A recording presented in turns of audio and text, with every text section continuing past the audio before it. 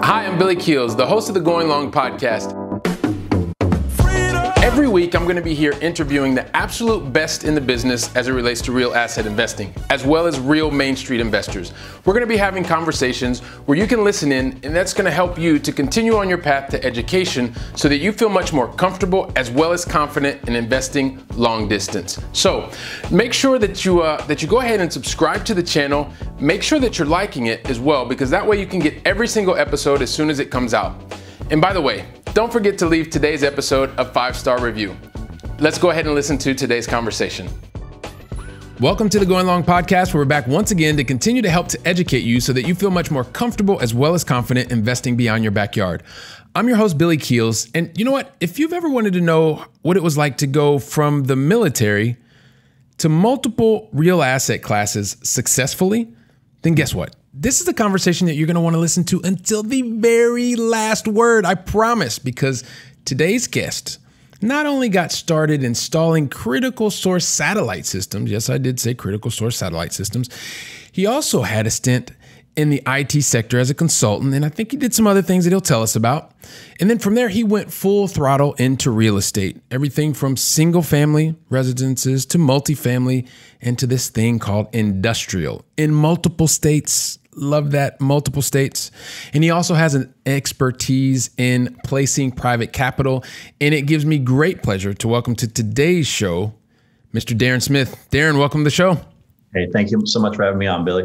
Hey, man, this is really awesome. Love your energy. Love the pre-conversation. And I'm looking forward to you sharing so much of your knowledge with the entire Going Long family. So as you know, got to get into the first of the 5 questions that I ask every single guest. Are you ready? I'm ready. I knew you would be. So help us understand, where exactly do you live in the United States, Darren? I've lived actually all over the world and a bunch of different states. Currently, I'm living in York, Pennsylvania, which is about 3 hours southwest of New York City, closer to Philly. All right. Awesome. So York, Pennsylvania. Fantastic. I think you're the first guest from York. So that's awesome. Help us understand also too, Darren, what is the most positive thing that's happened to you in the last 24 hours? Well, having a 7-month-old boy at home, everything is positive with that. I love, just getting to play with him and interact all the time. But from a business perspective, the most positive, surprising thing had happened last 24 hours is a new mailing campaign I did with handwritten letters, hand addressed, stamps on them. I put my business card in them, and I have just got basically a 10x response compared to some things I've done in the past, which is a great problem to have because my phone, I have about 20 calls backlog that I haven't returned yet. So it's been a lot of fun. Don't you just love when that happens? So make sure your phone's turned off now, because if not, it's just going to be it'll be completely blowing up. And by the way, that means you're going to get even less sleep with a 7-month at home, which is perfect, right? I'm fine with that. No, which is awesome. Listen, also too, one of the things I do want to just say right up front is, as you had active military service, I do want to thank you for the service that you provided for our country. So thank you very much for that, Darren. Thank you. And listen, man, I kind of gave like a couple really high level talking points about your life, but I would really love for you to share in your own words your backstory with the Going Long family, so they can understand a little bit more about like some of the specifically like where you started, why you moved, some of the really major inflection points and decisions that you had to make to get to this point in your journey, so we can get to know you a little bit better. Would love to do that, Billy. I'm going to start super early just because it influenced a lot of what I've done later on in life. Dad was a civil engineer. So for the first many years of my life, we moved around every 1 to 3 years around the world, around the country, every time we finished a new plant. So when I graduated high school, first thing I did was go off into service because I thought I want to go have some adventure, travel the world. And that's what I got to do. And fortunately, 2 of those years were stationed in Germany. So I got to travel all over Europe, all over the world to some other places, and had a lot of fun and have continued that through the rest of my life. So even to the point of being married, my wife and I have never lived anywhere more than 4 years. I bounce around a lot, lived in a couple of different states. Part of that was out in Colorado.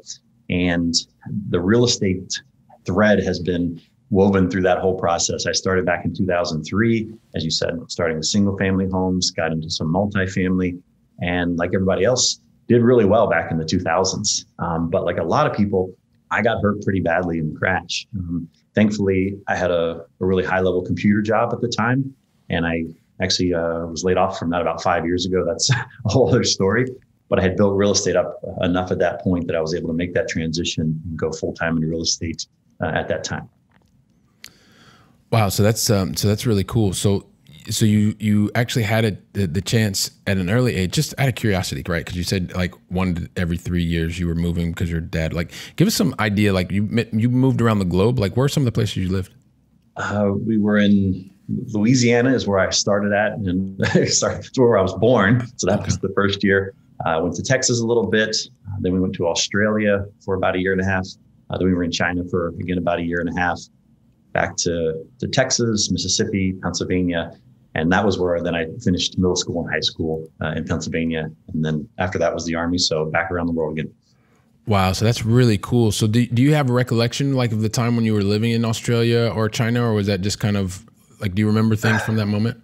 I do. I was pretty young. So at that point, it's hard to remember what do you remember from people telling you to what your actual memories are. But I definitely have some memories of that time, outside playing and doing different things. You have those favorite spots that you like to visit. So I remember those. No, yeah, and I love that, man. And I'm also always curious, right? Because we moved around a lot when I was younger. We although we only moved around in the United States, we went from Ohio to Colorado, Texas, and stuff like that. But I believe that has a way of really changing the way that you perceive the world when you're moving around all the time. And then the fact that you said that you and your wife and your family now, you've never lived in one place more than 4 years, like that's pretty interesting. Like, where are some of the other places you've lived as a family? So a lot of it was in the Northeast. So Maryland, Virginia, West Virginia. But then the big adventure for us was we spent 4 years out in Colorado Springs and Pueblo, Colorado. And that was a bigger shift just from the type of people and being out west. We lived in the desert. I mean, our dogs would get bit by rattlesnakes. I mean, it's a whole other world out there. It's a lot of fun.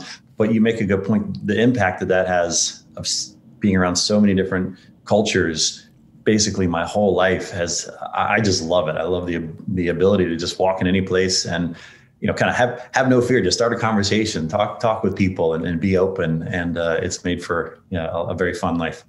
Yeah. It's,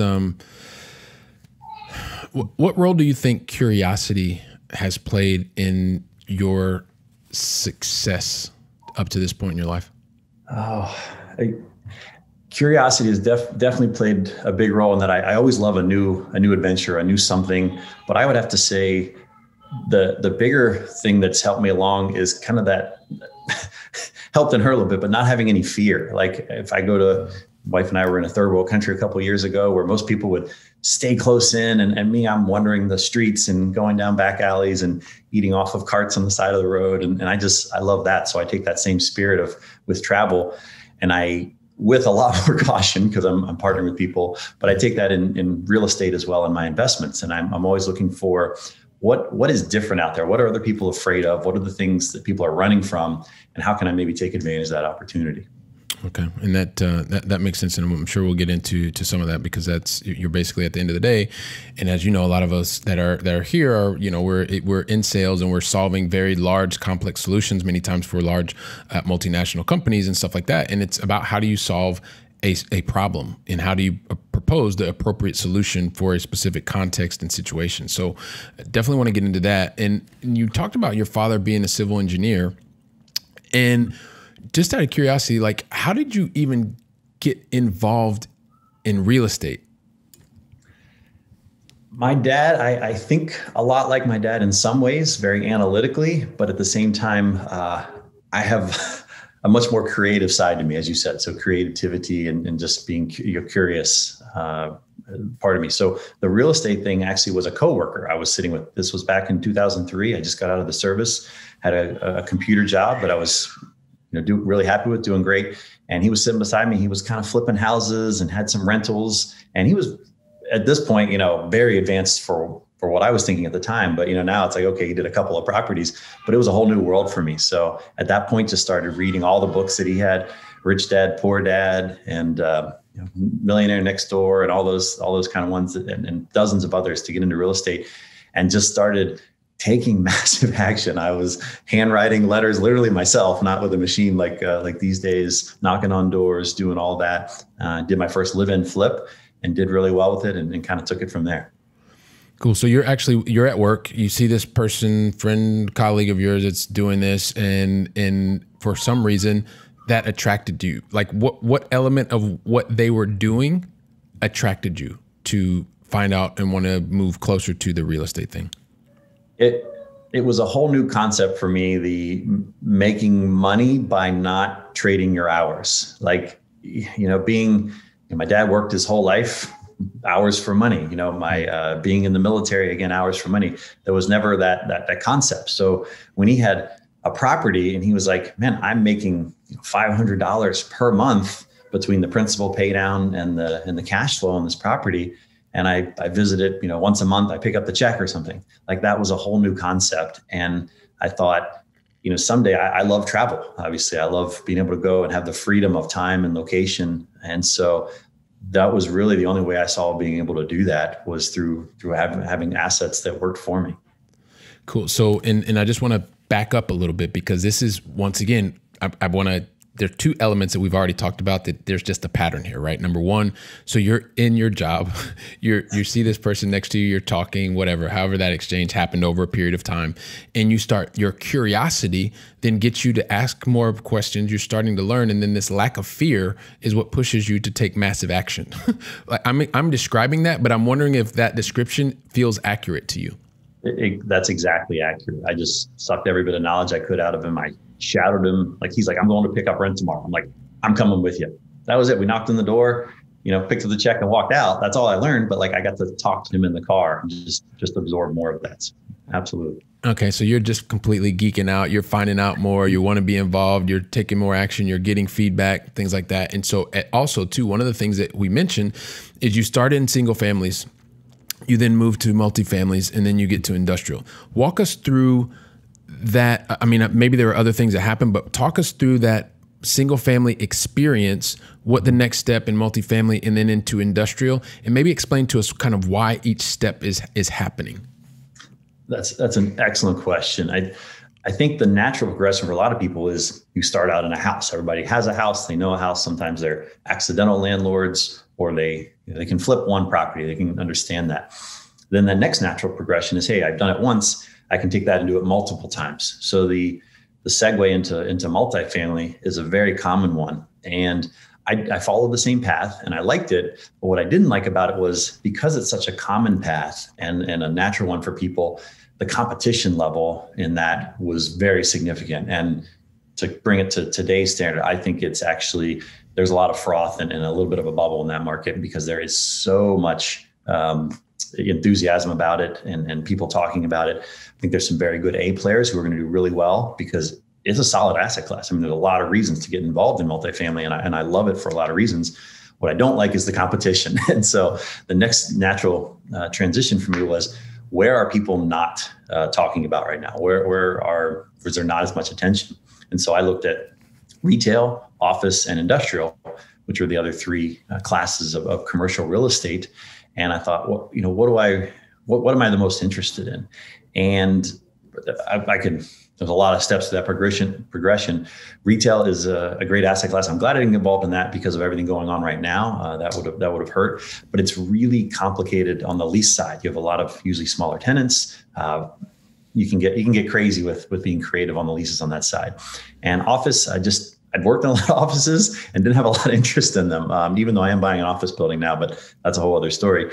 But just didn't have interest. So industrial was kind of where I landed, because it was simpler. It was, a lot of times you just have a shell and an office. So there's not, tons of utilities, all these other complicated factors, like in some other things.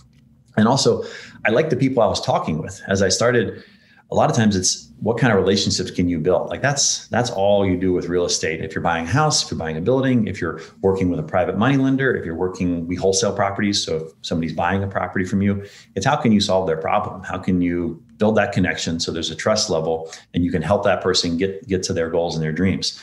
And I found with the industrial class, I ended up talking just just to be completely honest here, it's a bunch of old white men, to be honest. And so they're like kind of good old boys. They show up in boots and jeans, and you sit down at the coffee shop at the counter. And I just was able to form a connection with those people and really find out what they're trying to achieve, what are their goals in life, and then how I can help them by buying their building in different ways, sometimes creatively, to get them where they need to be. And that was why I liked about industrial. And I just really like owning it as well. I went to my first property, industrial building. I hadn't been there in over a year and a half. And I was actually going to another property. That's the only reason I even went by. I was like, oh, I'm going to be in the area. Let's stop by. But it's a very easy thing to manage and run very well with being hands off. So I think this is very curious, right? I'm someone who every day am becoming more and more like a patterns and principles person. And so when I hear you talk about single family, that's where everybody starts. Then you go to multifamily, and like it's kind of overpopulated. And so then it's like when you were in the country and you're going on the back road where nobody is, and you're eating off the food truck and doing the things that most people don't do because they're afraid. Well, this lack of fear pushes you into an area where there are very few people, right? And you looked at retail, office, and industrial. And so if you look at all those, it's probably industrial where there are the least amount of people. And here we got our buddy Darren, or we have our buddy Darren, who's the same guy who's eating off the food truck and in the back streets and all that kind of stuff. So it's weird that you've just ended up in this place, right? Yeah, definite pattern here. So I don't know if you've noticed that, but me and the entire Going Long family have now recognized that this is a pattern. So, and most people wouldn't even so we're talking about industrial, and I know you and I know what that's about, but we haven't really had that many people on the show to educate us about industrial. And so you have this very, very unique opportunity to educate us on exactly what in the world is industrial when you talk about it. Who are the typical tenants that we're seeing? And what is it about this place that most people run away from, but has really caught your attention that you want to spend more time and energy and even bring investors into the space? I love that question, but I could probably ramble on for hours about that. So let's. Well, you can't go for hours. You're not allowed to go for hours. Keep it educational, informative, and it doesn't even have to be short. Just educate us, man. I won't let you go for days, though. Don't worry. Industrial properties, I like to think of them as the ones you probably drive by all the time, but you never see them. They're that warehouse that's on the side of the highway. They're kind of back in an industrial park where maybe you see the entrance. And it goes back off, through some fields, but you just don't really think about it. You see that pretty high-rise building. You see the retail center because it's a Staples, or it's your restaurant that you're going to all the time. It's those things that you interact with. So that's another reason I like industrial, even less focus on it, because in everyday life, people don't think about them, but they provide everything on the back end that you need. From the simplest one would be like a warehouse, just a standard shell, maybe a little bit of an office. They're kind of simple buildings from their construction because it's concrete pad, 4 walls, HVAC, and that's it. And then you have loading docks and other things. So from a construction standpoint, a little bit simpler. Industrial can get super complicated. I mean, if you think about it like a chemical facility in the port where they're doing gas and oil pipelines and electricity and all that. I mean, there's a whole other world of industrial that I'm not involved in because that gets very complex, on a big scale. I like the manufacturing and the warehouse side of it. So one property that I have that I love used to be an old plastics manufacturing company, and they have just tons of power. So that's another feature of an industrial class. They usually need a lot of power. They have airlines being run. So there's some things that get a little bit more complicated. But the businesses, I like going in because there are a lot of times they're businesses that like to stay in there for a long time. Not quite like a restaurant where location is that important, with restaurants, but for industrial, they have to kind of set up in there. When they're going in there, a lot of times, especially manufacturing, there's massive equipment that they're moving in, that weighs thousands of pounds. So when they move in, they don't like to move out. They kind of have their setup. Warehouses, it's a little bit easier to move in and out. And so those can be more transitory, but often they're not. If you treat them well and you take care of your building very well, which I do. I mean, anything needs to be done, LED lighting, and we take care of all that. You want to do that to keep your tenants happy. And then on the small scale of it, one of my favorite ones is small bay industrial. So what's small bay, if you can kind of picture almost like a bunch of townhome looking things, except it's industrial buildings. And they're usually like 1,000 to 3,000 square feet, have a little office, and you get a bunch of smaller tenants. So maybe it's your local handyman contractor who's outbuilt his garage. His business is too big for that. Or like a local delivery service where they need a little bit more space, a couple thousand square feet. Maybe they need a loading dock. And I like those because you can diversify your risk from one building that's 30,000 square feet with one tenant to now I have a 30,000 square foot building that has 10 tenants. So a little bit more management, but one or two move out, it's not that big a deal. So gosh, I know I rambled on a little bit there and there's a lot of directions you could take it, but hopefully that gave you a good high level. Yeah, it definitely does. And I think just to make things very simple, it's usually these buildings that nobody is paying attention to. Like you just drive by them and well, it's probably a warehouse, or it's probably someone storing lots of different chemicals, or it's someone that is actually moving things. And I guess probably the thing that comes into everybody's mind is thinking of a very large company like an Amazon or something like that, that is using a very large warehouse where they're probably bringing in massive amounts of equipment. And I'm just using something that people can relate to as well, right? Because, and I guess I also think about it as a very similar way as major airports. Like they're very strategic in nature because they're a hub for moving things for either company or individuals or whatever. In the airports, you get certain places and they're building massive, putting lots of equipment there.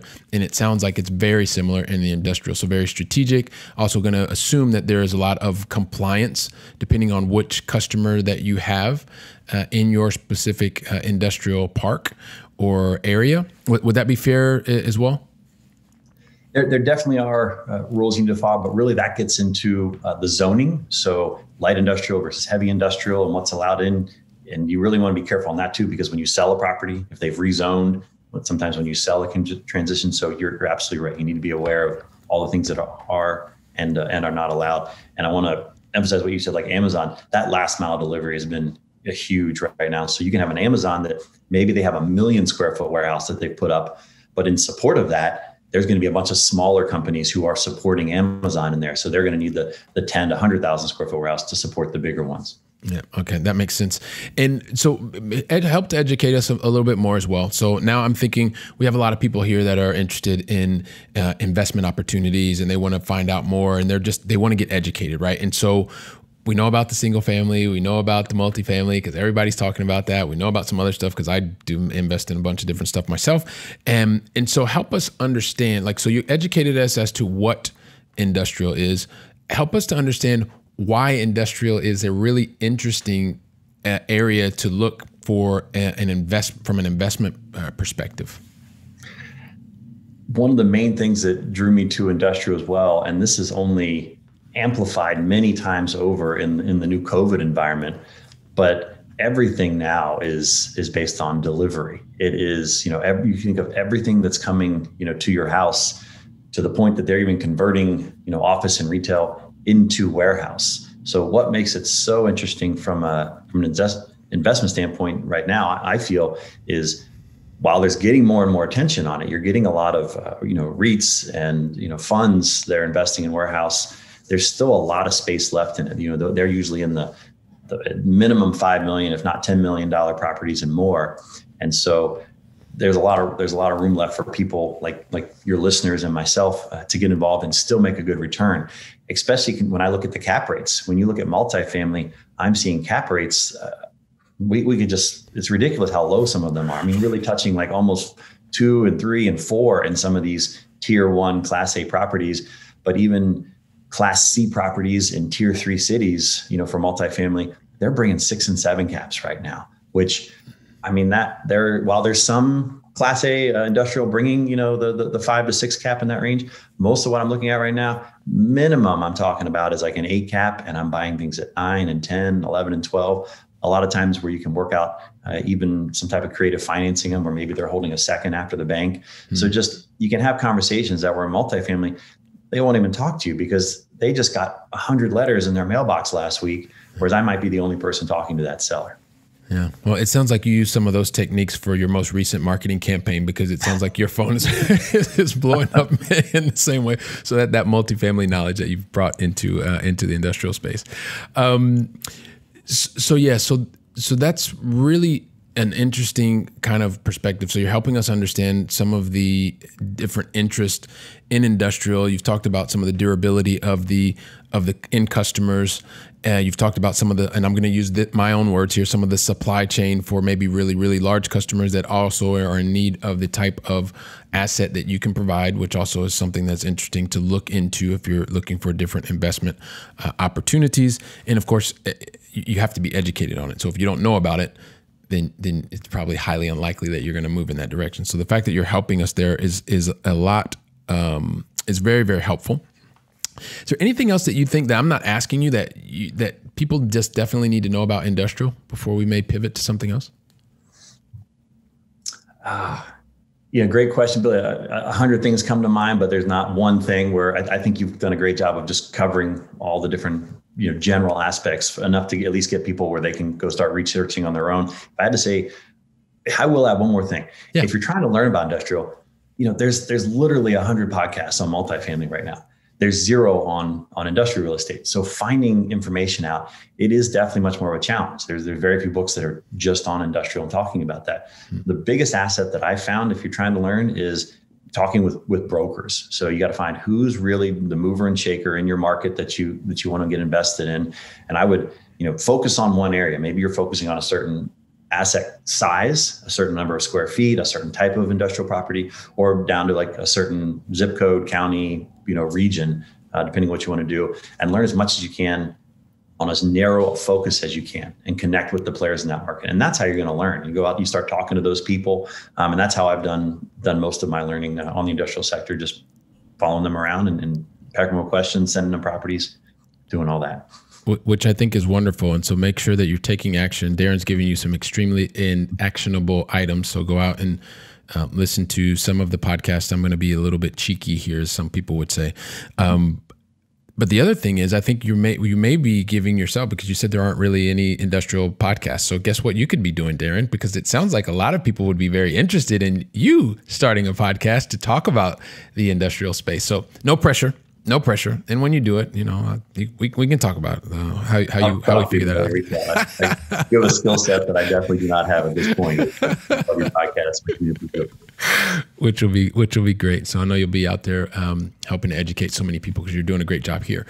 And so one of the other things is, I love this whole concept of long distance investing. It's something that I have been doing now for over 8 years. It's something that I'm passionate about, and to the point that nobody else was talking about it. So guess what? Here we are talking about it. And you have a long distance story as well, because you mentioned before that you're living in Pennsylvania, in York. But tell us kind of what happened in Colorado and why you still have this flourishing business in Colorado as a real estate business owner. Well, I touched on earlier how sometimes people become accidental landlords. I became an accidental long distance business owner. I was living in Colorado at the time. My wife and I moved out there for her to do a fellowship, and she finished her fellowship, and we just loved Colorado. We loved a lot about the state. A lot of the people out there were fantastic. So we stayed a couple of extra years. And during that time, I built up a wholesaling and flipping business and rental in the single family and small multifamily industry. And so I built up a great reputation. I'd done well over 100 homes at that point. And all of a sudden, surprise, we're moving back to Pennsylvania to be back closer to family. And I had about a 3-month notice. So I built up teams, let go teams, hired and fired people at that time. But now I really had to get serious about how do you take something and scale it and automate it enough so when that phone call comes, when that whatever, you can't run and go pick up those keys. You can't go to closing. I mean, it really made me get very strategic and specific about how do I build something that I can do 100% remote. Like you're not allowed to do anything. You're physically incapable. And that took a lot of, that was not easy. And I even kind of went through even some more people after I left, but building the team, that's really what I want to get to is I have a phenomenal team that I built that still all live in Colorado, and I couldn't do it without them. They are A+ players. They allow me to do things that I never would be able to do. And what we've even taken to the next level as of last, March, April, when COVID started, I bought a Pennsylvania house flipping business and wholesaling business. And my team in Colorado runs my Pennsylvania business as well. So I'm running them remotely in Colorado. They're running a business here in Pennsylvania that requires almost none of my time. We have a couple of meetings a week just to chat. About once a month, I have to go to a closing or something because they couldn't work something else out, but that's about it. And so their ability to do things remotely, buy properties, have those conversations over the phone, build that trust over the phone, because when you're dealing with home sellers, that's a very difficult thing to do, to build that trust. And they're buying houses from people over people who are showing up in person. And so that's what I love about the culture of that company we've built, where we truly care about people, we truly want to help them, and that comes across over the phone. You can't fake that kind of stuff, and that's what's allowed us to be successful in the two different markets at once. Yeah, and so I love this once again because you've gone long, right? You're in two different markets. You have continued to hire A players. You're continuing to get the right people on the bus, as Jim Collins would say, and from there, it's also opened up new opportunities. I guess one of the things that also shows to mind is your origin, right, in single family residences. That's even serving you today a number of years later, because although you have continued to move to industrial, you never forget your roots. And so you've understood the difference between that investor, that home buyer, first time home buyer or whenever, and it allows you to then build up your business and allows you to be wherever it is that you want / need to be, and still continue to build your business or invest where it absolutely makes sense for you and your family. And I think that's a phenomenal example that you've just given us. And then one of the other things I think it's important to recognize is when you are far away, you can't do certain things, right? You can't just walk over and make sure that things are fixed, because sometimes for some people like me, maybe, that have a little bit of a control issue, if you're always focused on just that one thing, you're not really building your business. And so when you're able to then take a step back and really focus on getting the right people on the bus, putting the right processes in place and do that, then it allows you to experience extraordinary things. It sounds like you are experiencing. Indeed, you have to be able to let go. And that is hard when you at one point, we all did everything. At one point in our business, we were all 100% of every job. And to let those go little by little, it's difficult, but boy, what it allows you to do and the opportunities. Now I spend 90% of my time on commercial, and I wouldn't be able to do that without the amazing team that I have in Colorado. Which I think is fantastic. And you talk about your team. And so part of the whole thing with the Going Long podcast is, some people decide by choice that we're going to invest long distance. Like, I love living here, and I invest exclusively, at least as of today, back in the United States. And then sometimes it happens by accident, like life events could happen, or you decided, you got a 90-day notice and you are now living back in Pennsylvania again. But you made a choice, because you decided that you wanted to keep your business and continue to pour your energy, your effort, your capital into make that grow. I'm sure that was something that there was a decision that you didn't take lightly.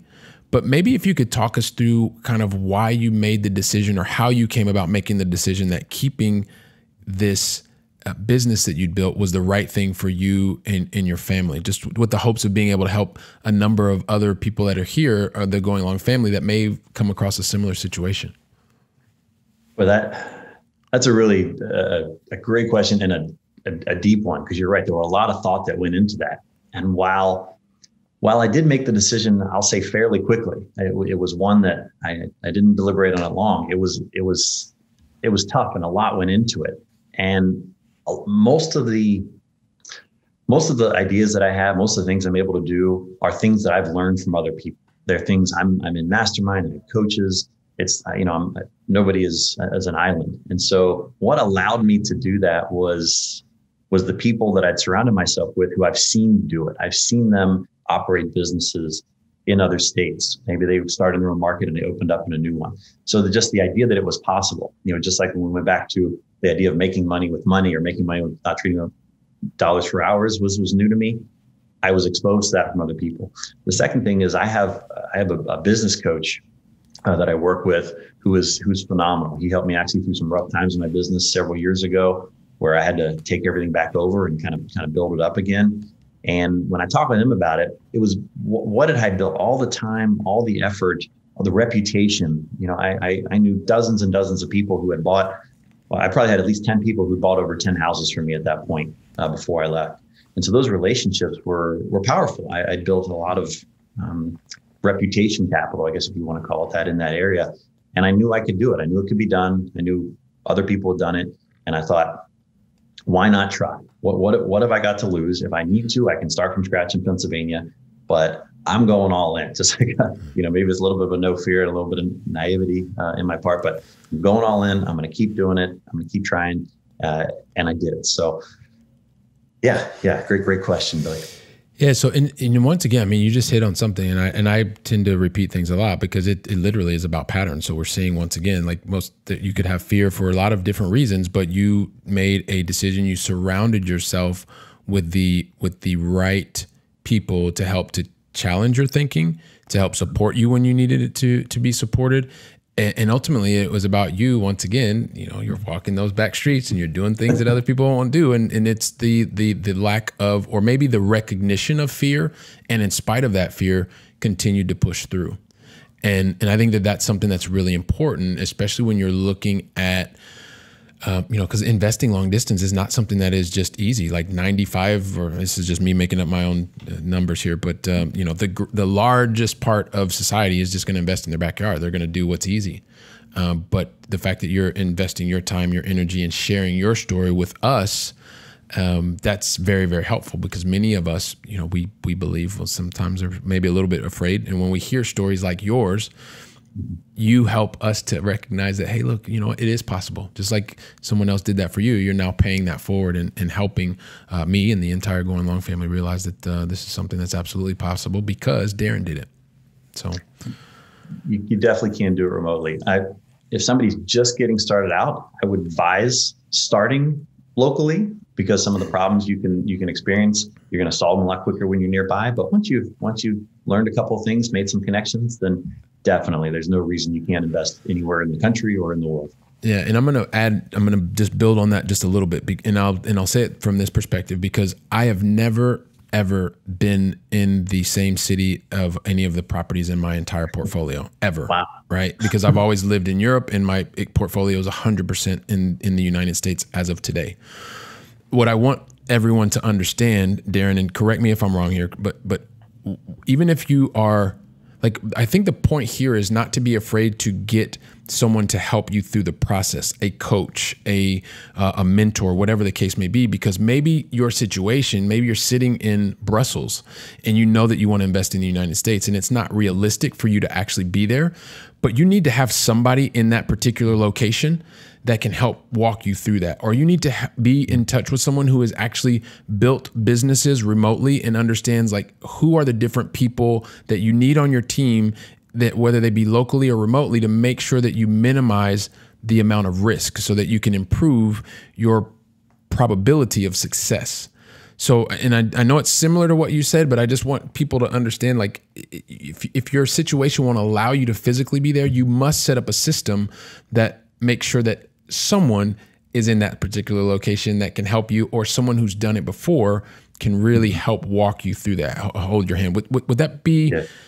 Would that sound fair, accurate? I couldn't agree with you more, Billy, on that. You're right. That's probably a little bit of a self-limiting belief that I was sharing there by saying, hey, start local, start that small, because there's no reason. If you have somebody local, somebody with experience, somebody that mentor to guide you through that process, either in that asset class or that location, there's no reason you couldn't start somewhere else, and maybe just start a little bit smaller if you're going remoter. Start out something that you're comfortable with, where you can learn that process in that area, just like you would locally, and then grow from there. Yeah, exactly. And the biggest thing, Darren, I don't know about you, but sometimes I make decisions based on how well I'll be able to sleep at night. I don't sleep very much, but the very little bit I do sleep, like, I need to sleep really, really soundly. So I'm not going to do anything that's going to jeopardize my sleep at night. Good point. I agree. It's one of those things. So listen, man, I know, can you just give us talk a little bit about your company in Colorado as well, before we get into the lightning round of the Going Long Final Three? Kind of tell us, I know you highlighted it a little bit, but specifically tell us kind of what you are doing and your company name, please. Yes. So my company in Colorado for home buying, it is Sell My House to Smith. That's the company out of Colorado for the residential side. For the industrial properties that I'm purchasing, and now a big office building actually as well, it's Solid Growth Properties. So solidgrowthproperties.com. My team in Colorado, I'm in a mastermind with people who have dozens and dozens of employees in some of their businesses, and we've scaled to some degree at some point, but then we've leaned out and come back to our core. So right now we have 3 full-time employees in Colorado and then 3 virtual assistants. And we're intentionally keeping it lean. And we may add 1 or 2 more, but because we only wanted to focus on the things that we just could be, A players at and be the best. And when you have, when you go mass, when you go to all these different marketing channels, and when you have 7, 8, 9 employees, like I've had at some points, for me, it got a little bit too crazy. There's people that manage that really well, but it wasn't my thing. So I would say we are I have the people in all of the positions that I have right now are way better at what they do than I ever was in those roles. And I love that. There's something about, where they're able to dominate in that way. And so we keep it small, we keep it lean, and that way we're able to be very strategic on the investments that we take advantage of. We don't have to take advantage of every opportunity. We're not out there, hey, this opportunity came across, but we have to do it because we have this huge payroll or this huge marketing thing that we have to cover. It's like, no, we can be very selective and strategic and only take the best opportunities. And that's changed everything for me, being able to do that. It's a lot more fun. Yeah, man, I love that. And, you have to be able to be comfortable and clear on what is the type of enterprise that you want to be able to build. And so not every enterprise needs to be 1 million employees or 500,000 or 30,000 or 10. Mm-hmm. If you have the right people on the bus, once again, and it's 2 or 3, it's lean, and it allows you also to help make the right business decisions all the time. Then, that's something that is also another added advantage for your employees and ultimately for your investors as well. So listen, man, I want to keep asking you a whole bunch of questions, but the thing is, like, we got to get to the Going Long Final Three, like the lightning fast Going Long Final Three. And the thing is, I never ask anybody to answer the questions unless you tell me that you're ready. So are you ready? I'm ready. I knew you would be. So cool, Darren. So the thing is, we started first with you. So if you're watching this on the video, I got a little bit confused there. So if you are, we started over there with you in the U.S. And so now I want to bring it back on this side of the pond. And I would love to know, what is your favorite European city, either that you visited? I know you lived in Europe and you've been to a lot of different places, or still on your bucket list to visit. What is that? What is that city? I'll be a little bit longer on the answer. Is that's such a hard thing to choose. You're traveling so much. And so much of your quote unquote favorite city has to do with who you were there with, that time in your life, what were the things you did and the people you're surrounded with. And so I have some really special moments in a lot of European cities, but the one I kept going back to the most, where I've been there probably about a dozen times, is Amsterdam. Mm-hmm. And just that city, the ability, like, I just find myself walking forever. Like, I can't get enough of just walking the streets. And I know you can do that in so many European cities, but that was the one I liked the most. Stop in a bar, share a beer with somebody, and then just keep walking. So that would be my favorite European city. Love it. All right, another vote for Amsterdam. For some reason, Amsterdam gets lots of votes. It's a wonderful, wonderful city. I love it. I love it as well. No, I definitely love it as well. So the other thing is, Darren, you're extremely successful. The thing is that really successful people always make just one mistake in their entire career. Okay, sorry. I keep getting that wrong. I get it wrong every time. I know the Going Long family is like, Billy, you get this wrong every time. One per week. Right, exactly. Exactly. So the thing is, really successful people have these learning opportunities, failures, mistakes, whatever you want to call them. But like, if you can think about, what is the lesson that you think would be the most important to share with the Going Long family? One of the biggest mistakes I made fairly early on in my career that hurt me during the last market crash was when I got into an investment, and I knew fairly early on that it was not a good investment, that I couldn't trust the people who were managing it, managing the properties for me, that it wasn't turning around the way I thought. And the big mistake I made was not that I got in, although that was a mistake too. I wouldn't do that again at this, knowing what I know now, but that I didn't, cut the investment earlier on. I stayed in it too long. I kept throwing good money after bad. And it was an ego thing, to be perfectly honest. I thought, man, I didn't want to acknowledge that this wasn't working. And so I've been, again, as I said, I'm very strategic about the investments I get into now. I don't have to make everything work. I can only pick the best ones. And now I love that I have that, because I have less failures, or haven't had a failure in a while. But when I do get into that situation now, I'm much more aware of it, and I don't let my ego get in the way. I cut it. I lose the investment. And I want to emphasize as well, when I say I lose on an investment, even today when I lose, it's me losing. I've lost money on investments where literally just because they don't care. My private lenders or whatever, they didn't even know I lost money. They got every penny they had coming to them. They were paid in full at closing, and I took the hit and moved on to the next one. But I'm able to do that now and take those losses, make sure my private lenders are made whole, and then move on to the next, and don't let my ego get in the way.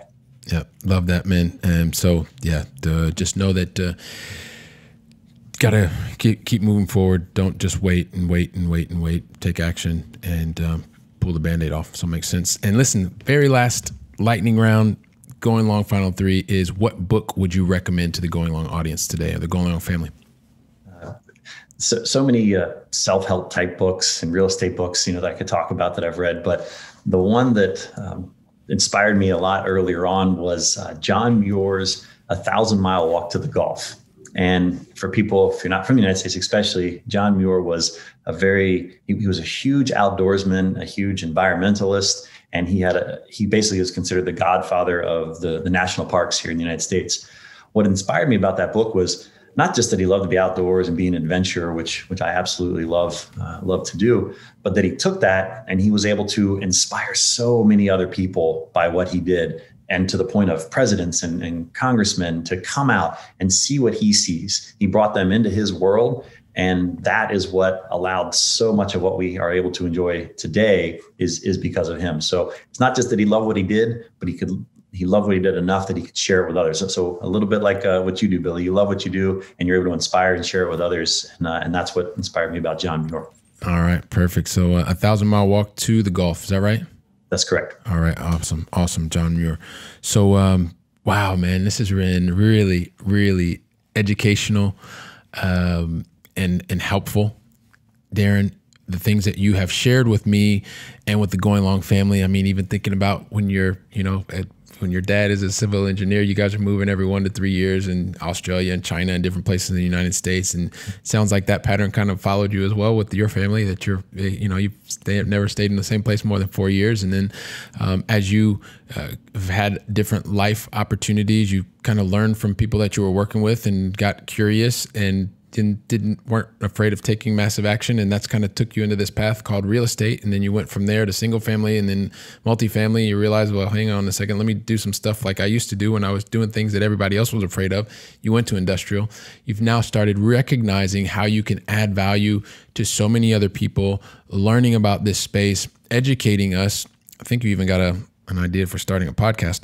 And so from there, you've even had real life events that continued to like move you one place, but you've maintained a business, and you've continued to have A players and been able to continue to attract lenders and add value to other people. And I know because of the stories that you've shared with us, the experiences that you've had, that there are so many people that are part of the Going Long family that are thinking, oh my gosh, I got to get in touch with Darren. I know he told me a little bit earlier, but can you please repeat, Darren, what is the best way for the Going Long family to get in touch with you, learn more about you, and make sure that marketing campaign that you were working on last time, like you go from 10X to 30X? How can we find out more about you, man? I would love to hear from anybody in your audience who just wants to learn more about what I do, or just has stories of their own to share. I always love to talk. My email is Darren, Darren, at solidgrowthproperties.com, or you can hit me up on my phone, 717-356-0356. All right, perfect. So we've got it all, and we are going to include your email and number in the show notes. So feel free to reach out to Darren. He's given you the opportunity to do that. Once again, he has no fear, which I think is awesome. And listen, Darren, I just want to thank you literally from the bottom of my heart for investing your time with me and the entire Going Long audience today. It's been very, very helpful and educational. Thank you very much. Well, thank you so much for having me on as well, Billy. Really appreciate it. All right, cool. And if you give me just like a couple seconds, I would like to just say thank you very much to the Going Long audience and the Going Long family once again for investing your time with me and with Darren today. I mean, wasn't he awesome? Like, he just helped really educate us all in the industrial space, which has been fantastic. And, you know, he's given you a unique opportunity to go out and share today's episode with at least 2 to 3 other people, right? You can make that impact on other people's lives, help to educate them about this space that now you're finding out about and you're super excited about, and you're waiting for Darren to launch his podcast, and and you're the first one there. Share it with 2 or 3 other people. And then, you know, that way you're also bringing other like-minded people to the Going Long family. And that it helps us to continue to grow with other like-minded thinkers. And it's just phenomenal. And at the same time, if you could leave an honest review of today's conversation, I would really, really appreciate that. It's something that I go through each and every one of the reviews, helps me to understand what is it, the things that you really like. What would you like about today's conversation? What would you like to know more about in the future? What are you going to follow up with Darren and give him a phone call or send him an email? Like, leave that in the honest review, please. It's something that I definitely go and listen to and take into consideration every single week. So aside from that, I'm really looking forward to welcoming you back on the very next conversation, next episode. And until then, go out and make it a great day. And thank you very much. Wow, don't you love hearing from top-notch experts in the field? You know, when I was getting started, I really wish that I would have had access to such experts. And even more, I wish they would have given me like a really simple list of things to follow so that I could have gotten to my goals much faster and been much happier even sooner. So that's why I've created for you the 7 things that you should avoid in order to be successful in long-distance investing. And you can pick that up really easily by going to billykeels.com/7 things to avoid. And also, if you liked today's episode, don't forget to leave a 5-star review. I'm looking forward to seeing you on our very next episode, so go out and make it a great day.